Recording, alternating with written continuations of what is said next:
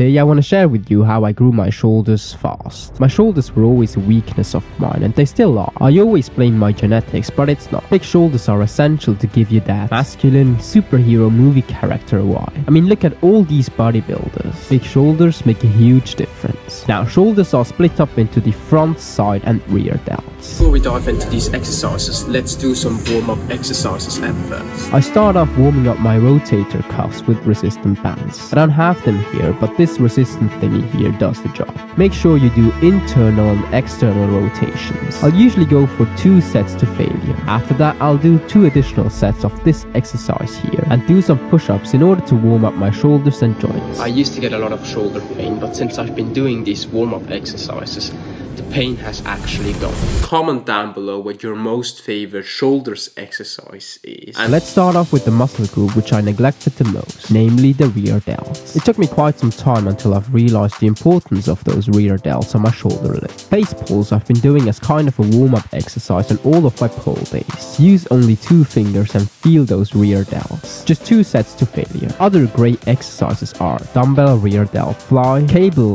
rear delt fly, where I recommend the seated version so you don't use momentum, which happened a lot when I was standing, but also simply the rear delt machine. Just make sure you press your traps down so you actually feel the rear delts and not your traps.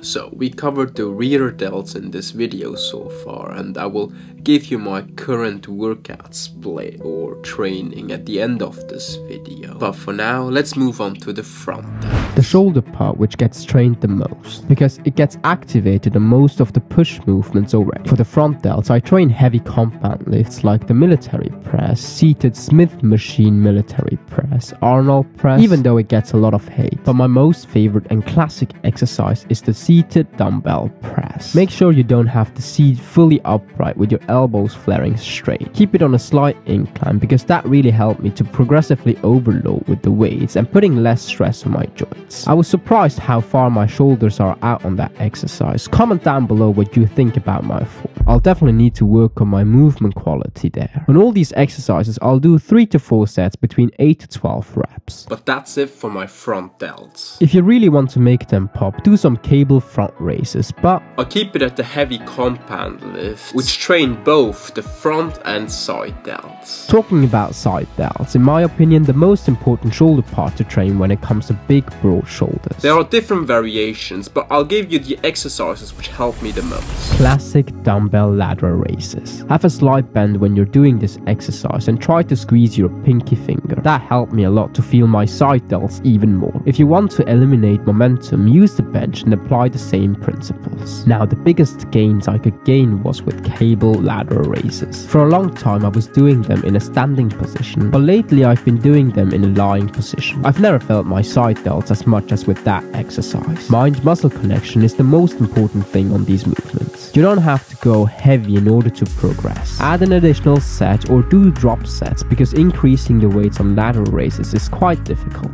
Another accessory I add into my workouts are cable upright rows, which also activates a lot of my side delts. But that's all I did in order to grow my shoulders. At the beginning and during COVID times, I did a lot of pike push-up variations and worked with resistant bands. If you're interested in a video which focuses more on bodyweight movements, comment down below and I'll make a dedicated one. My current push split looks like that at the moment. The first split of the week is strength focused, while the second workout on hypertrophy. In general, I change up the exercises every 4 weeks and follow a 12 weeks program. Before that push split, I had a dedicated shoulders day, which would look like that. It took extra energy and effort to create this video. I've been sick the last couple of days and weeks, but I made a promise to myself that I would release at least 1 video every single week. So if you enjoyed this one, smash that like button and make sure you watch this video next, where I document my journey of taking creatine for 60 days.